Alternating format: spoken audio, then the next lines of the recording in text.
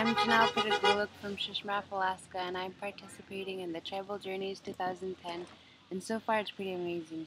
People always come up to us and ask about our village and what we do there, what type of games we do, but they don't seem to know anything about how global warming is affecting our village.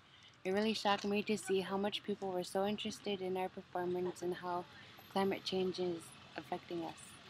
We told them about how the berries are not ripening normally and how we're losing land, and they were pretty shocked to know that we have to move our village because we're losing so much land.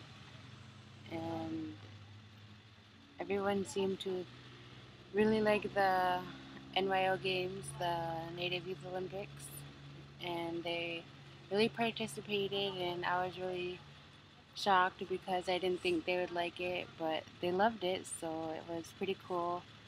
And it was fun meeting a whole bunch of new people and getting to know everybody, where everybody's from.